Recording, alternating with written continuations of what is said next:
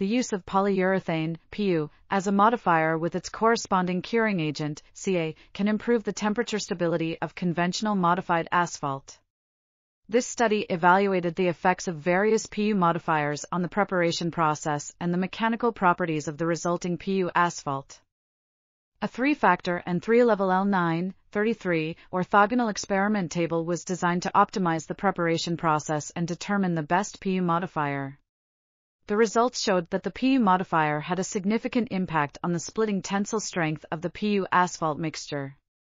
When the PU modifier content was 56.64% and the Ca content was 3.58%, the prefabricated method produced the best results in terms of splitting tensile strength. The PU modified asphalt and mixture exhibited high strength and plastic deformation ability, meeting the requirements for epoxy asphalt and the mixture standards. This article was authored by Min Sun, Shuo Jing, Haibo Wu, and others. We are RTCLTV, links in the description below.